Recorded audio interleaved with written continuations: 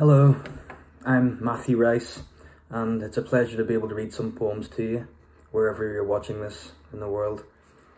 I'm going to start by reading 3 short poems from my debut collection, The Last Weather Observer, and then I'll read a few poems which haven't been published yet that are a little bit newer. Bear. We were out on our own, out of our own ken. The season was cold and grey as a cereal bowl. Those were the days when grassroot was as caviar, when anything but the immediate bordered on futile. At night, the trees were lunatics in straitjackets. We lay on our backs and shared the fur, stared into the tree-tipped portal of dark, and couldn't help them. We couldn't help anyone or anything, not anymore. Not since that distant avalanche, tipping its melee of white noise, had had our eyes so far away, so imperceptibly on the past, a future reaching quietly for its pelt.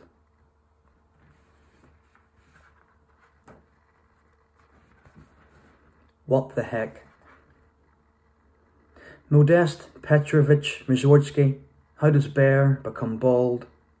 I'm so uninformed. Once upon a time, Woody Harrelson started a prison riot to the chaos of your tone poem. Lawyers and bankers jog on a gem, and the cat dances, so many blood-curdled harmonies. Oh, Modest Mussorgsky, the obscene praises, the far-off shadow perched on high ledges, dancing above futile flamingo screams.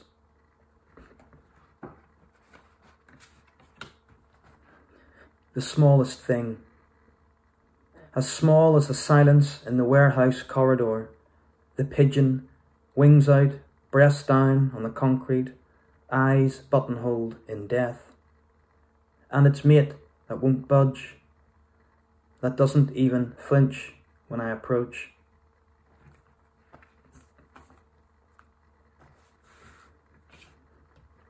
Little Dantes.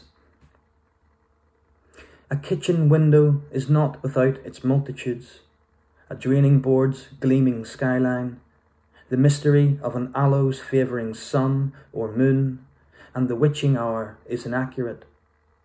But tonight, my little Dantes of hurt go stepping through shades of memory, and it's the forgotten which death unmakes, since in every gull is the soul of a drowned sailor, for whose sake I leave scintillas of grape, a youngster alone and flightless in its lime green poop.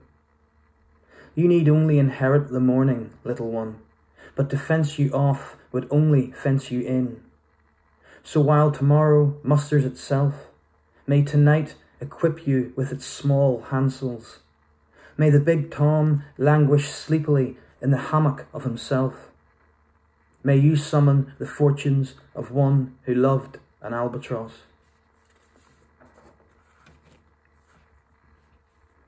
Elephants. Even they keep at least 2 feet on the ground, and the deep earth's seismic signals puzzle clairvoyant through their mystical shoulders. To the following herd, the matriarch carries the horizon. She says, who needs a watering hole when you can get wasted on the fermented fruit of the marula tree and make memories as far-fetched as stories? Then, to kill a few miles, tells the one they all love about God, opening the fridge onto Siberia, where man hunted mammoth, as if time was no longer his, or as it was, or could be.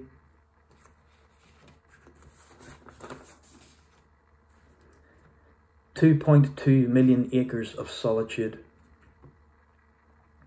I wanted to tell you I'm grateful for the help you never had, which became my help. The way a geyser is always ready to rumble, the way Yellowstone has a fire in its heart, the way a bison's head is massive with snow and weary, the way only one element of history is the 6 months it used for a herd to pass, the subalpine fir whose blunt needles attest to the truth winter makes work of, the failing rituals inevitable with violence. The way summer's tunic, on the other hand, is always consummate.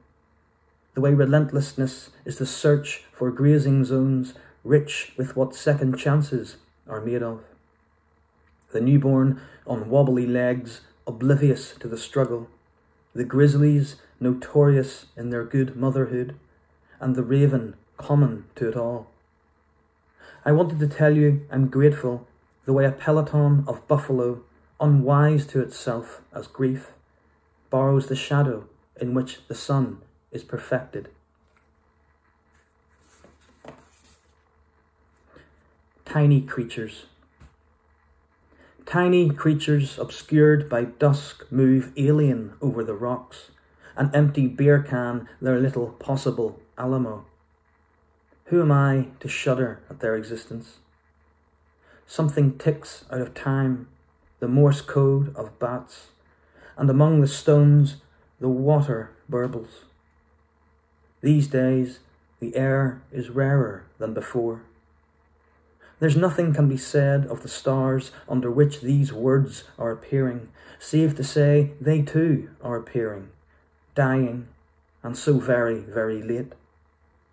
And all this as the Stena line carried its portals of light just now, its knots leisurely with distance, overnighters home strange from the mainland, stepping off the gangplank into the world.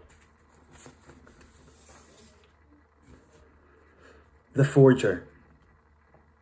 Pillars of rain crumble over the town, distant as knowledge, and the shillers with wonder in their chisels, divine likenesses from the genuine thing.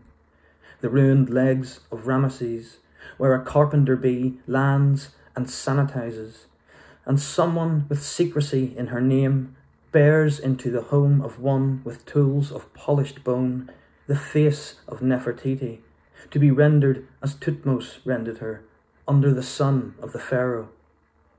So the rising and vanishing of several moons she, to a gaze of stucco and Nefertiti twinned out of limestone, where the forger holds court over the left eye's abandoned quartz, as the master sculptor had done, or is said to have done.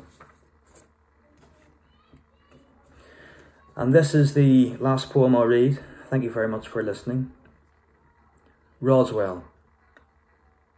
The heart beats its little Roswells, and Roswell is today and tomorrow, and for the people of Roswell it's 1947. And the government is Roswell, and the private lives of the public are. The runner's knee of the runner's pain is Roswell, and the mind is.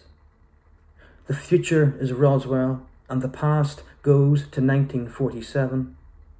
The nuclear silo is Roswell, and all the messages are. And self-contained plasmas are Roswell, and the deserts are, and the world is, and the hand is closer to midnight than ever before.